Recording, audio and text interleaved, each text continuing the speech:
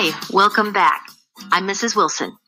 Yesterday we explored the idea of a multiplicative comparison, that a multiplication equation can show a comparison between numbers. It was like if you had a group of 5 stars and then you drew 3 times as many, and that was 15 stars. Well, today you're going to work on writing an equation to represent a multiplicative comparison word problem. Doesn't that sound fancy?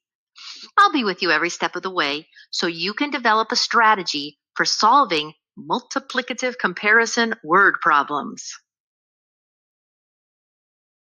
You'll need your student work text open to page 125 or a piece of paper, and you'll need a pencil. I'll pause while you gather up those supplies.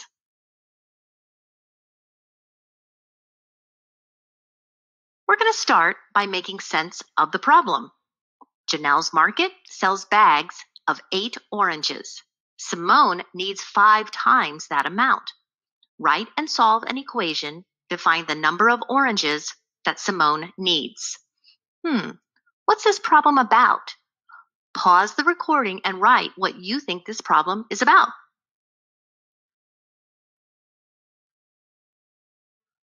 Maybe you said something about oranges? Great. I'm going to read it again, and then you're going to pause to write what we're trying to find out. Here we go. Janelle's Market sells bags of 8 oranges. Simone needs 5 times that amount. Write and solve an equation to find the number of oranges that Simone needs. So let's pause it and you write down what we're trying to find out.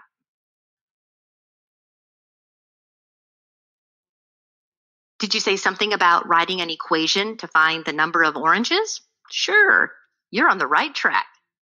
Now I want you to read it the 3rd time, and you're going to write down the important information. Go ahead and pause.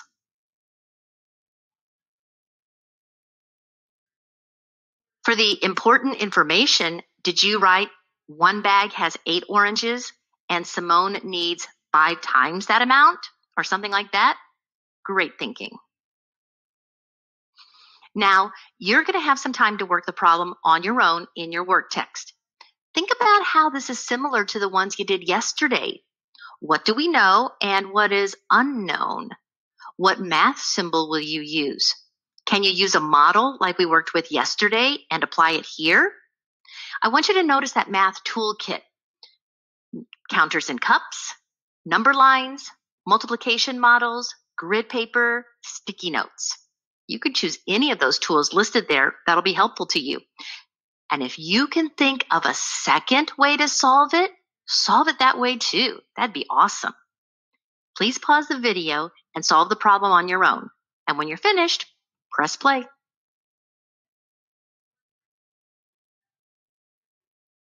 I want you to look back at your work and I want you to think about this question. Why did you choose this strategy?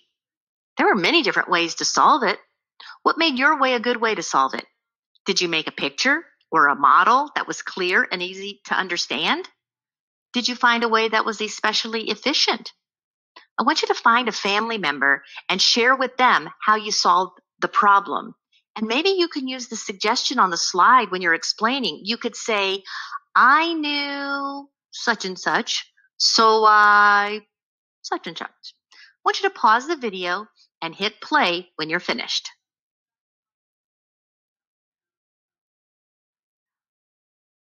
All right, let's look at some other ways to solve the problem. And as we go through them, think about how they're similar or different from how you did it. So I read the problem. Janelle's Market sells bags of 8 oranges. Simone needs 5 times that amount. Write and solve an equation to find the number of oranges that Simone needs. So I knew that there were 8 oranges in one bag. So I wrote it down. And I knew that Simone needs 5 times that amount. Does Simone need 5 oranges? No, she needs 5 times that amount. Okay? So I thought of it like this. I saw it said 5 times. See where I circled the 5? So I wrote 1, 2, 3, 4, 5 in a column right there. Then I knew each of those times needed an 8 by it. Why? Because one bag, 1/8, wouldn't be enough oranges. She needed 5 8s. So I wrote those 8s in another column. Then I added up those 8s and I got 40. I used repeated addition, didn't I? And you know what multiplication is. It's super fast repeated addition. Let's take a look at your work text, page 126 for the first model it. Maybe this was one of the ways you thought about it. It's a bar model. And I want you to notice the red and blue color coding. In the top row of the bar model, the red square shows that there are 8 oranges in one bag. What about the second row? How many blue squares are there? Let's count those blue squares together. Ready? 1, 2, 3, 4, 5. Now, why are there 5 blue squares? I want you to pause now so you can explain that out loud.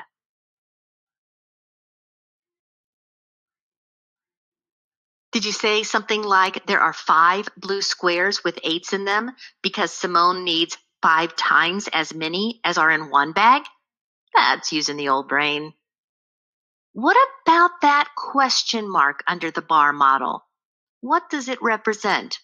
I'm thinking of a word that starts with a U. Second letter is an N. I want you to pause and write down that word.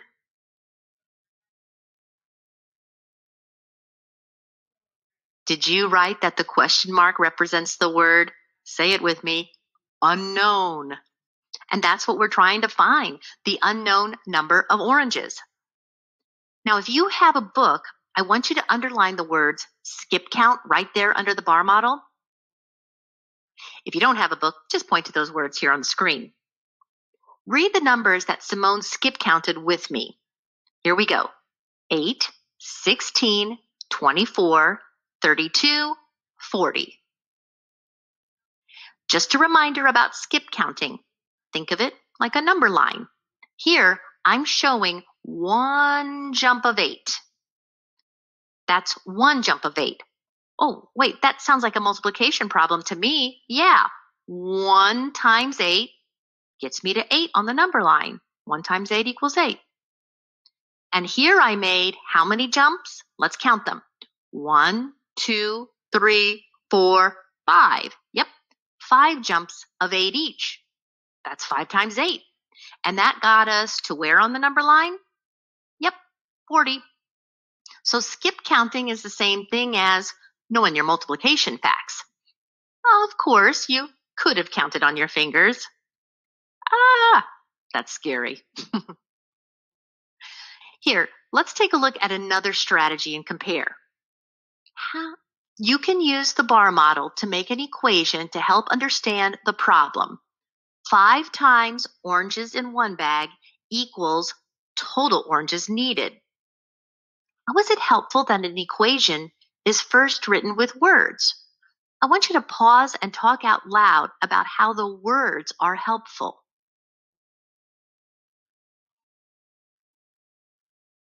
Well, I know for me, it helps me to turn the proper mathematical language, I call it Mathglish, into English. And then I can model it better in my head. I want you to find the red words oranges in one bag and the blue words total oranges needed. Point to the symbol that's in between them. And I want you to talk out loud not only what that symbol is called, but why is it used here? I'll pause while you talk that out loud.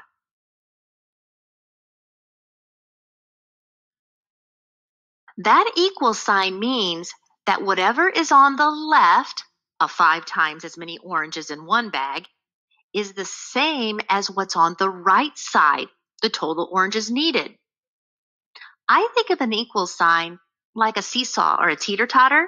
Have you ever been on one and you get the people on both sides just right so that the teeter-totter is straight across? It's balanced. That means equal. And that's what an equal sign is. Let's read the next sentence. The number of oranges in one bag is known. It's 8. The total number of oranges needed is unknown. Hey, there's that unknown word again. How are they showing the unknown at the bottom of this slide? Point to it. Yeah, it's the empty box. Why?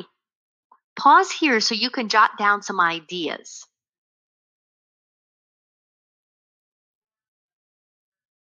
Did you say something like it's what we're trying to find out, the total number of oranges? Or maybe you remembered from earlier and just put a question mark. Smart. So remember that number line from earlier? Now I want you to look at the equation right above it. 5 times 8 equals unknown. All right. Now on the number line, where do you see a 5? And I don't mean the 5s on the number line itself. I'm being tricky here. I'll pause.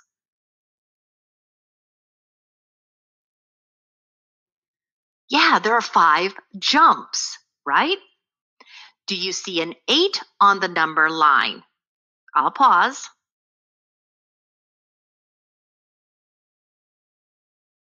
Well, okay, there are a lot of 8s on the number line, but I bet you knew that I meant the jumps of 8 each, right? Mm-hmm. And now, what about the unknown? Do you see that on the number line? I'll pause.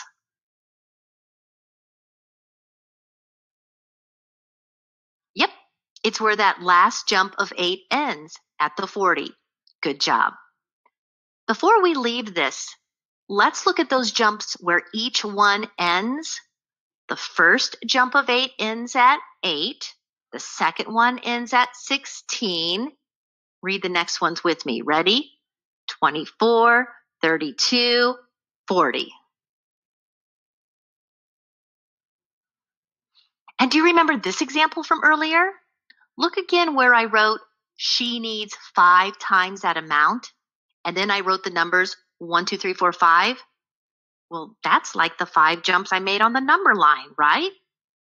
I bet you know what I'm going to ask next. Yep. What about the 8s? What is this column of 8s like back on the number line? I'll pause while you either write that down or talk about it out loud.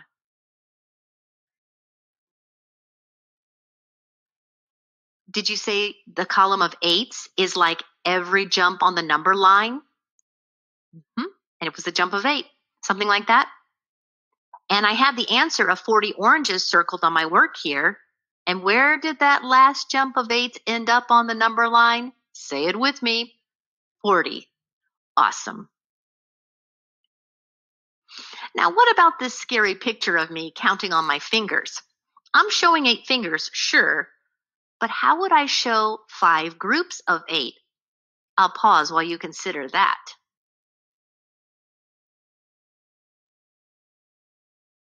Yep, if you said that I'd run out of fingers and toes pretty quickly because I only have a total of 20, I'd agree with you. But what if I use the 5 fingers on one hand? Do you see where I'm going with this? The 5 jumps on the number line? Pause and talk out loud how you could use just 5 fingers to solve this problem.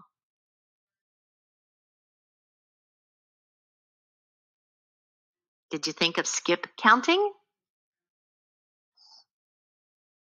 Yep. Here's 8, 16, 24, 32, and 40. Well, now it's time for you to answer the 7 connected questions on your own. Take your time and refer back to the work you already did on the Model It examples. That'll help you make sense of the questions. And notice here for number 5, you not only have to fill in that blank, you need to write an equation too. Here's your last connected question. When you've finished all 7 connected questions, have a grown-up check over your work, and then you can answer the Apply It questions on your own. The Apply It questions are numbered 8 and number 9. Remember to look back at what we did together today. It'll help you. I hope you had as much fun as I did. Be persistent problem solvers, and I'll see you back here tomorrow. Kiss your brain.